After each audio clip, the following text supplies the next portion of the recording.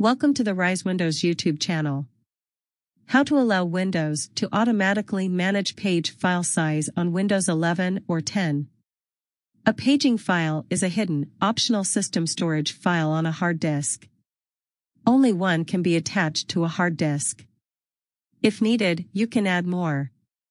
The paging file extends the RAM's capacity.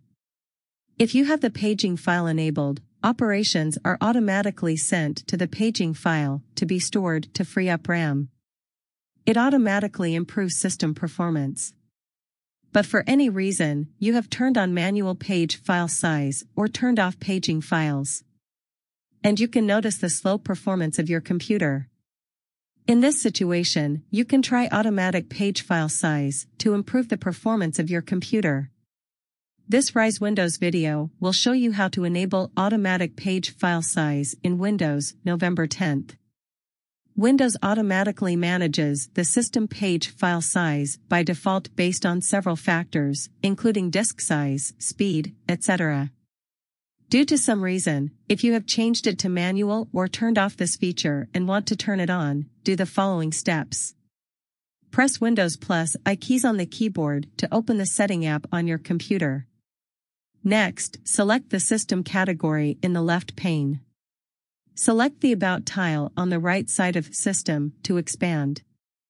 On the About Settings page, click the Advanced System Settings link. The System Properties window will appear when you complete the above steps, and the System Properties window will appear. Select the Advanced tab and click the Settings button in the Performance area. A new window, Performance Options, will appear on the screen. Select the Advanced tab and click the Change button in the Virtual Memory area.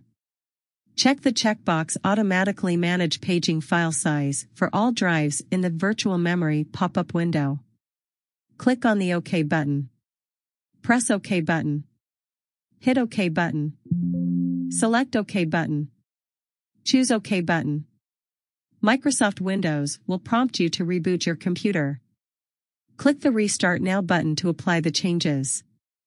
If you are new to this channel, please like, share, and subscribe.